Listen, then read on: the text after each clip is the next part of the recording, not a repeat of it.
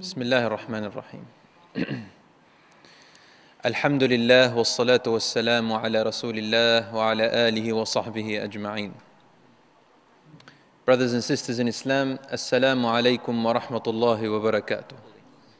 And we mentioned last week that it's so pleasurable between the husband and the wife, well, the spouses, as Allah calls them. He says spouses in azwaj, which literally means spouses. I didn't want to go into detail last week because we have some single men here, young people here, we have our sisters here, and we have married men here as well. But I'm too embarrassed to go into detail about the pleasures between the spouses in Jannah. But Allah says in the Quran, ما تشتهي الأنفس وتلذ الأعين or ما تشتهي أنفسهم وتلذ أعينهم, whatever the nafs desires and whatever your eyes want to taste, it is there for you in Jannah. Listen to the expression Allah uses. Whatever the anfus, nafs. You know the nafs? Nafs is the desires that are inside of us.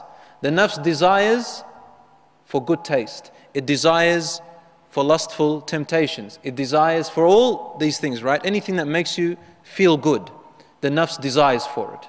So in Jannah, Allah subhanahu wa ta'ala tells us, everything that the nafs desires, you will have it and more. And whatever the eye, taladh. Taladh meaning taste, wants to taste. The eye can taste, different to the way the tongue tastes. The eye tastes as well. So you will have whatever your eye wants to taste in Jannah, and whatever your nafs wants to tempt for and desire.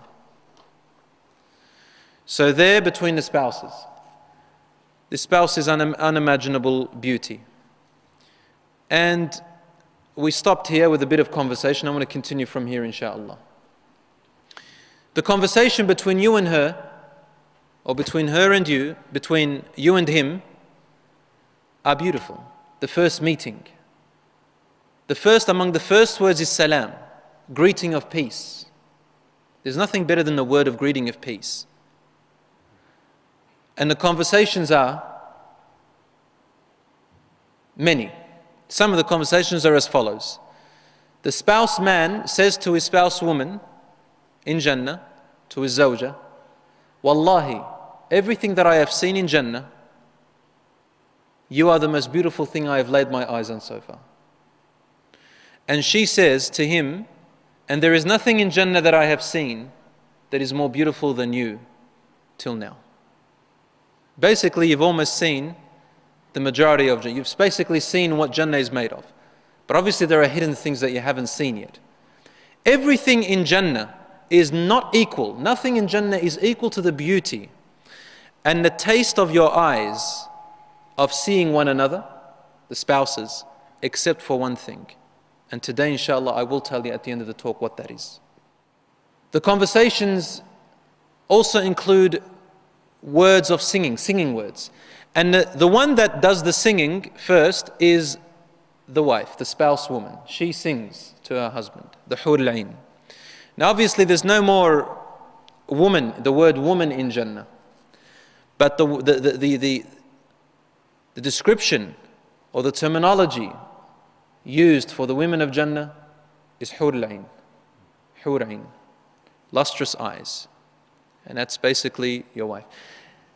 Al-Rasul sallallahu alayhi wa sallam, there is a hadith in Bukhari, and we'll get to it inshallah soon, that the Prophet sallallahu alayhi wa sallam, when he was lifted in al-Mi'raj, he passed by a palace.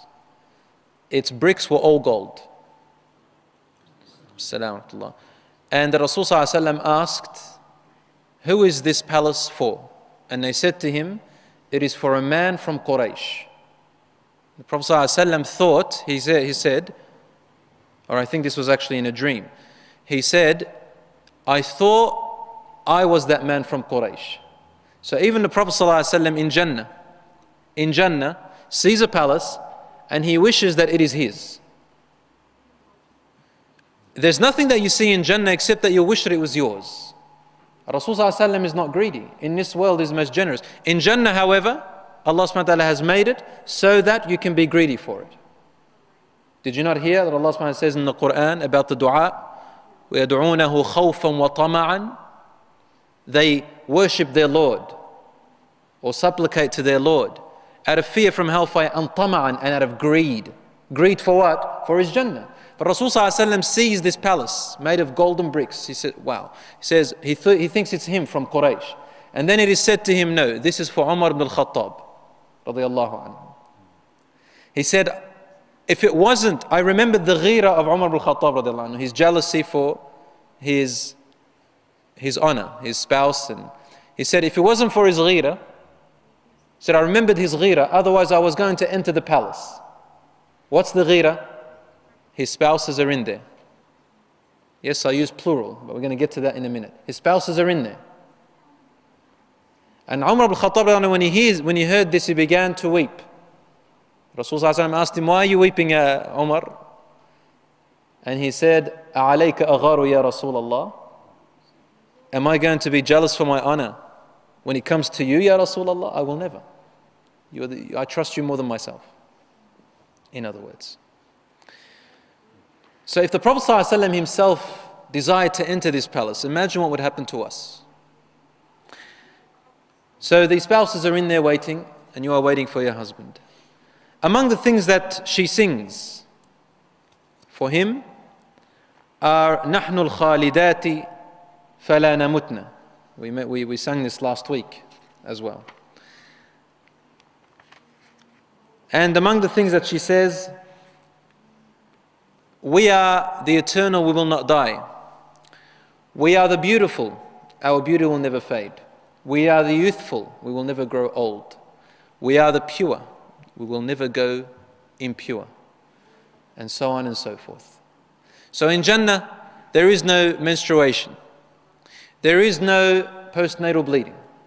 There is no ill feelings of any sort. There is no annoyance. So if the husband here complains that his wife annoys him, or she nags a lot, or the wife complains that her husband is one who annoys her, or one who hurts her with words, in Jannah there is no such thing. There is no such thing.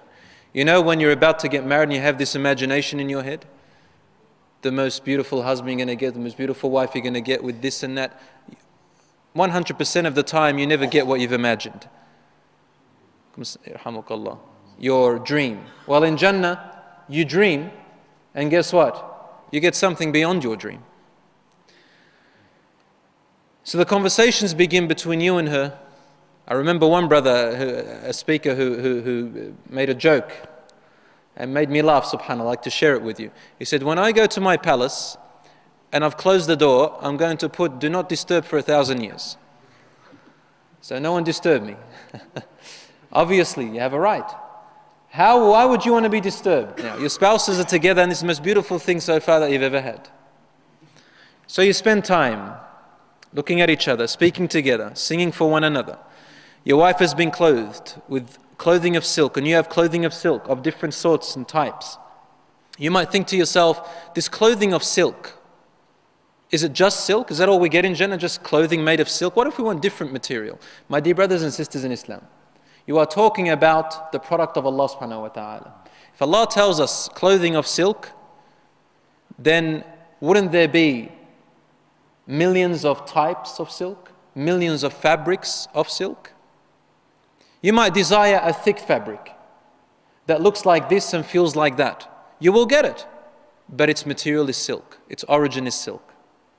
So for example, almost everything we wear, its origin is either from animals or the soil.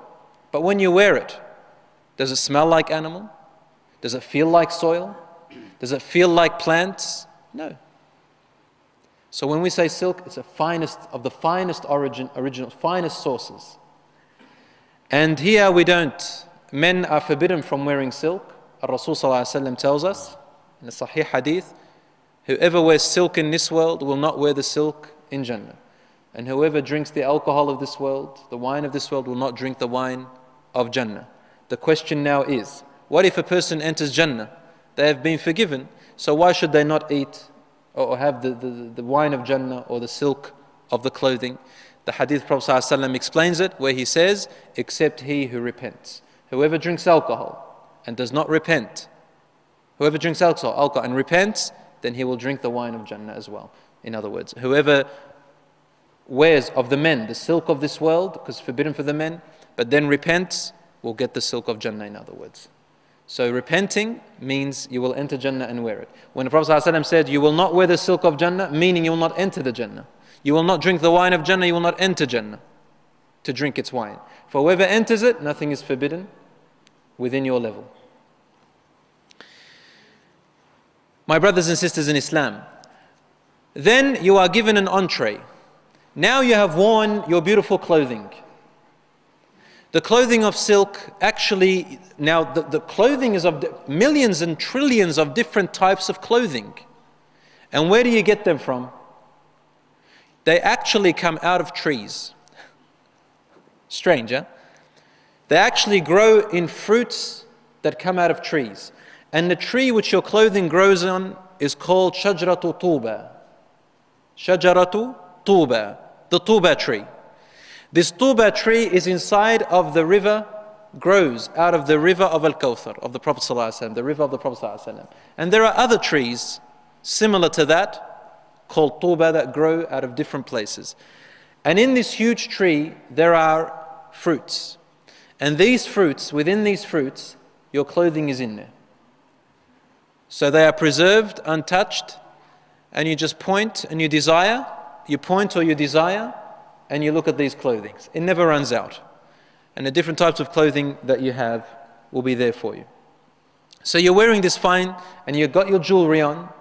In another hadith, Rasul ﷺ tells us, when you look at your spouse, your different spouses in Jannah, each spouse has clothing of different colors beyond what the eye could imagine. And they have 70 different types of jewelries. Each jewelry has 70 different types of colors. No color is the same as the other type of jewelry. So if there is so she has 70 pieces of jewelry.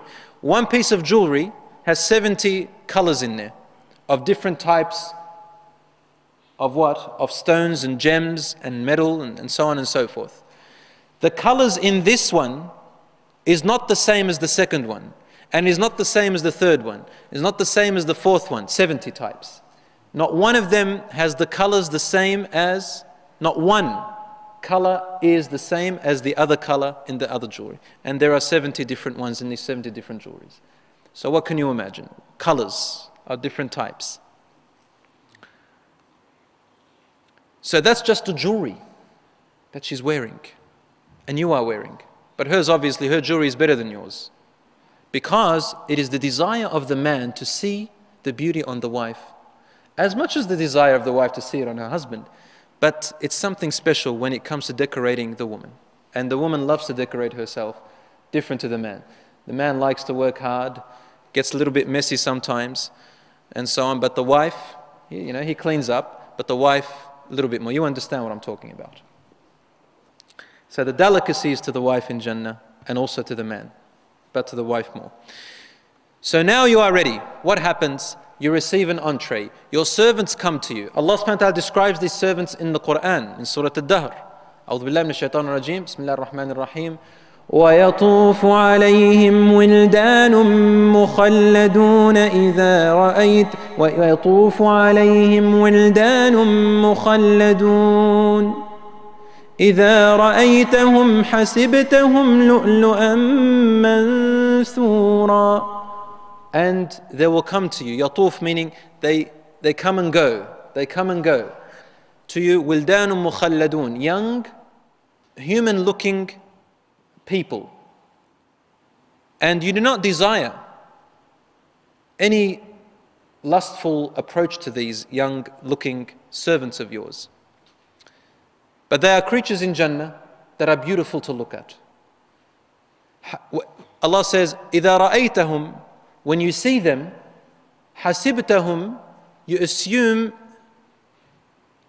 حَسِبْتَهُمْ لُؤْلُؤًا مَنْثُورًا, you will think that they are scattered pearls. Scattered pearls everywhere. So beautiful light, pearls shining. And what does a pearl do? What about diamonds? Diamonds of different colors, pearls of different colors. You see them walking around, scattering around, and they're smiling to you. So young servants going around, and another verse Allah subhanahu wa ta'ala says, بِأَكْوَابٍ وَأَبَارِيقَ وَكَأْسٍ مِّن مَّعِينٍ. They'll be carrying with them trays. Trays full of things. In here, Allah subhanahu wa ta'ala says akwab, which means glasses of wine. Wa abariq, and jars and jugs that you fill the wine with, so they fill it for you, like waiters, going around for you. They love you. They want to serve you. They love serving you. In fact, they have been created with the desire to serve you. These servants of yours have been created from the beginning with the love and the desire to serve you. They never get annoyed of it. They never complain. They never ask for a wage, for it is Allah who looks after them. They never get hungry. There is no need for them. They don't have a need. So there is no oppression. There is no oppression. In another hadith, or another in the ayat in the Quran and Sunnah, they serve you with fruits, they serve you with entrees. And remember the hadith we mentioned last week? You will receive special types of meat as an entree and fruit. This meat is a tender part of what extends from the liver of the whale. An-noon, as in the hadith we mentioned last week. And one tender piece of that, Rasulullah says, it will be enough for 70,000 people. Now this is like finger food, entree, appetizers. And the ones who prepare it for you are special cooks whom Allah subhanahu wa ta'ala has created from the beginning as cooks. They didn't acquire this experience over time. They are created with that talent from the beginning. Then the feast has arrived. Last week mentioned the hadith about the Yahudi, the Jew, who asked the Prophet ﷺ, then what is their meal? He said it is meat, beef, from a buffalo that will be slaughtered in Jannah, that has been eating from the tender grasses of Jannah. You will be fed beef, along with all the seasonings and the other things around it, and you are served with that. So now you sit with your spouse, and the angels are with you, and the servants are serving you. If you don't want the angels to be there, they don't have to be there. There are moments that you can take private areas to eat your feast, such as a huge room made of one pearl. A room made of a pearl. Is it round? Is it square? Allah knows. Allah has designed it. But it's made of one pearl, not of many pearls put together, one entire pearl. And it is hollow on the inside, meaning it's got rooms, it's got features, it's got everything you desire. In there is the romantic moments. Romantic moments are in that pearl. The meeting romantic moments are in that pearl. And it has corners in there. On every corner, depending on how many spouses you have, there is a spouse waiting for you. When I say spouse, I'm talking to the men here more. We already addressed the issue of if a woman desires more than one husband in Jannah. But I'm talking today in relation to that. There is no grudges, there is no jealousy, there is none of these ill feelings between the women or between the men. Now, this meeting moment could be in there if you want to have your feast. You could have in any room you want. There are feasts everywhere. In one hadith, it states that there are rooms with 70 different tables. Well, when I say tables, it's an ugly word to say. What kind of tables? 70 different, laid out meals. You choose and you go around and you eat from these meals together. It is the most beautiful food you've ever tasted. You will never get fooled. So you keep eating, but you'll never actually get full to the point where you can't eat anymore. There's no such thing in Jannah. You just keep eating, and the satisfaction is there, but you will never get enough of anything you eat. You'll never get enough of anything you drink. Nor will you get hungry for it. So you say, I'm really hungry for this. I haven't had it for a long time. No, you'll get the desire. You'll say, I want this. But it's not the type where you need it. It's just a pleasure. It's full on. You're just spoiling yourself. You will not get tooth decay. You'll not choke on your food. You will not need to wait until it digests because your stomach hurts from the digestion. You don't need to go to the toilet afterwards. لا يبولون فيها ولا يتغوطون. As the Prophet ﷺ said, you'll never need to urinate in there. No, will never defecate. There's no such thing as digestion. One Bedouin asked, Ya Rasulullah, then how does the food escape? Goes in there, where does it go? He said, sallallahu alayhi wasallam, it comes out of your body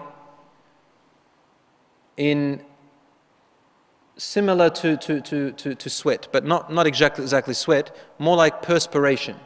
It perspiration out of your body with the smell of musk. Now when we say musk, that's just an average, common fragrance in Jannah. But beyond, how many types of musks, how many types of smells? Perspiration comes out of your body from that food in the smell of musk. So, in this world, when you sweat, you say, go have a shower, man. Please don't approach me until you've had a shower. You've got BO. Who's got BO in this room? People, it's an unpleasant smell. In Jannah, you desire this odor. It's no longer a bad odor. So this is no need for perfume to put on. It comes out of you. You are the perfume itself. You eat it, you desire it, you have the pleasure, and then your body itself gives you the perfume. You might even want to wish for a certain type of odor to come out from that food, and it will come out. The Yahudi, the Jewish man, said, okay, so now we eat the meal, what do we have to drink with it? You are actually served. You are served with wine. And the wine that you drink, the wine that you will drink is a non-intoxicating wine. Allah says in the Quran that they are silver flasks will be passed around, and crystal glasses as clear as silver, all filled according to their wishes. And they'll be served a drink flavored with ginger. ويسقون فيها كأسا كان مزاجها زنجبيلا عينا فيها تسمى سلسبيلا. Which means you will be given a drink of wine flavored with ginger, drawn from a special spring named Seek the Way, Salsabila. And they'll be served by ageless young servants who scurry about like pearls scattered around. Delight and magnificence will be what you see in every corner. They'll be clothed in lush green silk and rich brocade, and will be adorned with bracelets of silver. Their Lord will provide them with the purest beverages, and they'll be told, this is your reward, for God has graciously accepted your efforts. What is this wine? Ibn Kathir says, it will not cause them headaches, nor will it make them lose their minds. Ibn Abbas radiallahu anhu says that there are 4 negative aspects of alcohol. He says, drunkenness, headaches, increased urination, and nausea and vomiting. The Arabs in those days before Islam, they used to drink a lot and they knew their wine, they loved their wine, they make poetry about wine. These are 4 negative side effects of drinking. Ibn Abbas says that Allah SWT has purified the wine of Jannah from all 4 of these things. The people of Jannah will drink a lot of wine, but it will not make them drunk. It will just give them pleasure. This is what it does. The Prophet ﷺ said, the inhabitants of Jannah will eat and drink therein, but they will not have to pass excrement, to blow their noses, or to urinate. Their food will be digested, producing belch, or these secretions, which will give out a smell like that of musk. They will be inspired to declare the freedom of Allah from imperfection and proclaim His greatness as easily as you breathe. Meaning you say, Subhanallahi wa bihamdihi in Jannah. And this is as easy as you breathe. So you don't gasp for air over there. You might enter water and you think to yourself, do I have to hold my breath? No, you don't have to hold your breath. You can fly into the horizons and reach places. You don't have to be afraid of the condensation of air or oxygen or the lack of oxygen or too much oxygen or anything like that. Your breathing is simple. Your words are simple. In fact, sometimes you forget that you're even breathing or that you're not breathing. There's no need for breathing in Jannah. But there is no heartache, there is no displeasure of any of this, of such. There are more on mansions. In Jannah, Rasul ﷺ said, the people of paradise will look at the dwellers of lofty mansions, superior places in paradise. Like you look up and you'll see that there are mansions higher and better than yours. And the way you see them, Prophet ﷺ says, you will see them like you see the stars in the sky. These are people who have gone to a higher place in Jannah. And one of the people asked, Ya Rasulullah, are these lofty mansions for the prophets which no one else can reach? And the Prophet ﷺ replied, no. وَالَّذِي نَفْسِي بِيَدِهِ, or by Allah, in whose hands is my life. There are for people who believe in Allah and also believe in the Messenger. Bukhari and Muslim. So they could be for anybody, any of you. Work for them. They will be high, glittering, and no one can reach them. Abu Musa al-Ash'ari radiallahu anhu narrates, the Prophet ﷺ said, verily for the believers in paradise are tents made of a single hollow pearl, the length of which would be 60 miles long from all sides, their wives being therein. The believer will go around them, visit them, and they will not be able to see each other. Meaning the women, the wives will not see each other. This is Sahih al-Jami'. Now brothers and sisters, in relation to many wives, why is this so? Well, my dear brothers and sisters, it's not the same as this world, as we said before. And the most that a person will receive are the shuhada, the martyrs will receive 72 of the hurul ain. Why so many, and why is the mention of virgins in there? Well, virginity is something that is desired by men, whether they are Muslim or non-Muslim. It is the nature of man.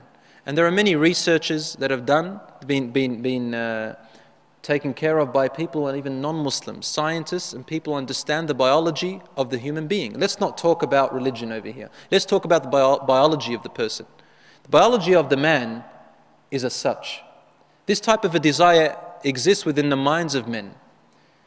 And you know of illegal markets where they use women for prostitution, وَالْعِيَاذُ بِاللَّهِ, and they sell them for the highest bidder. This is true. They auction them out.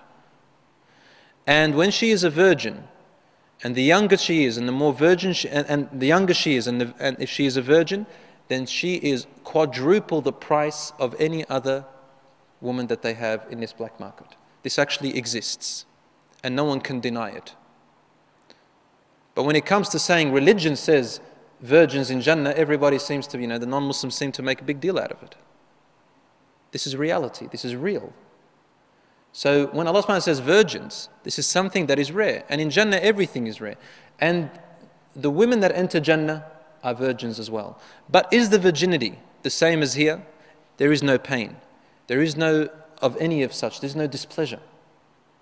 It's something of a different sort. It means purity. Because Allah says also in the Quran, لَمْ يَطْمِثْهُنَّ إِنسٌ قَبْلَهُمْ وَلَا جَانٌ. No human being, nor jinn has ever touched them before in Jannah. So your features, your forms, the women of Jannah and the women that enter Jannah, they are recreated and nothing has touched them, nothing has come close to them. When Allah says virgins, they are pure in every sense of the word, untouched, they're just for you, and you are just for them. Many, well, it was also the desire of man naturally in this world that, there is a desire that exists to have many women.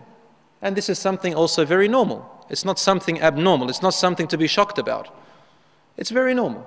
But the mind of the man in this world says to himself, 1 or 2 or 3 or 4 women as Allah has allowed is enough. So the mind tells you that. The man restrains himself from that. But the desire, if you let it go naturally, it will desire that. So Allah subhanahu wa ta'ala says, if in this world you think of rape, you think of fornication, you think of adultery, you think of prostitution, and all of that stuff, then behold, you will, O men, because mostly the men desire this, in Jannah you will get this. So do not resort to rape, do not resort to adultery, do not resort to fornication. Allah addresses the man more. Why? Because the man is more prone to do these things in this life, on a greater percentage. Women are more protective over themselves. Man is more of an attacker. This is the nature of their biology. Even between husband and wife, when it comes to, intimacy, you will see the biology interpreting what I just said. But is there ill feelings? No. It's not the same as this world. And as I said before, Ibn al-Qayyim sees the opinion that women may desire more than one man if they wish. Some scholars differed, but we leave it at that, insha'Allah ta'ala. In Jannah, there are rivers underneath your palace, and there are rivers underneath other palaces, and there are rivers that don't go under your palace. But there are 4 particular rivers that every single person shares in their property. How do they run underneath your palace? How do they run underneath you? Only Allah subhanahu wa ta'ala knows. But you can see them, you can taste them, you can touch them. The 4 rivers are the river of honey, the river of water, river of milk, and the river of wine. These are common rivers that are shared by all the inhabitants of Jannah. Allah says in the Quran, مَثَلُ الْجَنَّةِ الَّتِي وُعِدَ الْمُتَّقُونَ. The example of paradise, of what the pious people have been promised. فيها أنهار من ماء غير آسن وأنهار من لبن لم يتغير طعمه وأنهار من خمر لذة للشاربين وأنهار من عسل مصفى. In paradise there are rivers of water that will never ever go off. It will never change color. Rivers of milk that will never also, doesn't have a use by date, doesn't ever go off. And rivers of wine that will not make the mind lose itself. And rivers of honey that will always remain pure forever and ever. There's also a river of Kawthar. Rasul ﷺ says, when I was in the Mi'raj, I passed by a river that was so beautiful. Color is beautiful, better, nicer, whiter than milk. And I put my hand on the water. It's glittering, beautiful. And I could smell a fragrance of musk when I tapped it with my hand. He said, that is the musk. Rasul ﷺ was once praying, and then he put his hand forward, and then he moved away, as if he's afraid of something. Then the companions asked him, Ya Rasulullah, what is it that you did in your prayer? He said, a bundle of grapes was shown to me. It was shown to me. It was from one of the trees of Jannah. And I put my hand out to reach it. Take just one grape of that bundle. But then hellfire was also shown to me and I moved away. They said, Ya Rasulullah, what would happen if you got that grape? He said, if I got one of those grapes, it would be enough. Or actually that bundle will be enough for all of the people of the world. One bundle of grape. One Bedouin said, Ya Rasulullah, describe to me grapes in Jannah. He said, it grows on a tree called Tuba, also Tuba, from the river of Kawthar. And there's a lot of description on how huge the branches are and how huge the bundles of grapes are and how huge one grape is. And the Bedouin keeps asking, how great is it? How big is it? And then he finally said to him, how big is one grape? He said, this big. And then he said, he described him, he said to him, have you ever had a huge meal on a feast where you slaughtered so many camels and you fed everyone? He said, what? Are you saying that one grape is enough for my whole family, my whole tribe? He said, even more. One little grape. Just one grape. So beyond our imaginations is what is in there. A Bedouin once asked the Prophet ﷺ when he was describing Jannah, and he said, Ya Rasulullah, can we farm? Sorry, not a Bedouin. A man asked, Ya Rasulullah, can we farm in Jannah? I want to plant and graze. And the Prophet ﷺ, he said, he smiled. He said, أنا رجلا من أهل الجنة استأذن ربه في الزرع. A man in paradise sought permission from his Lord if he can plant. فقال له, Allah subhanahu wa ta'ala said to him, أولست فيما شئت? Are you not already in whatever you desire? Whatever you wish for can just happen. قال بلى. He will say, yes, my Lord, I am in anything I desire. ولكني أحب أن أزرع فأسرع. Sorry, I read too much of it. ولكني أحب أن أزرع. He said, I like to plant. Rasul ﷺ says, and so he is granted that. He plants the seed and it immediately begins to blossom, and his eyesight and the growth of his plantation begin to race each other very quickly. and it's ripened and it is ready so quickly, and it is so far from that one seed that he could see his plantation as much as mountains. And then Allah says, دُونَكَ يَبْنَ آدَمْ فَإِنَّكَ لَا يُشْبِعُكَ شَيْءٍ. So the man goes after all his plantation, he sees it the size of mountains and he wants to grab it all. And Allah says, O son of Adam, nothing is enough for you.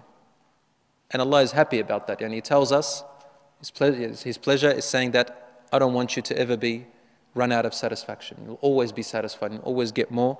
And because I have created you in a way where you will never get enough. And so Jannah is made for those who will never get enough. You'll always want more and always want more. And then one man, a Bedouin, said, Ya Rasulullah, Wallahi, this man who's asked to plant in Jannah, I don't see him except one of the Muhajirin or the Ansar. He's not one of us. We Bedouins don't like to plant. I don't want to be that. And the Prophet ﷺ laughed. فَضَحِكَ صَلَى اللَّهُ عَلَيْهِ وَسَلَّمَ.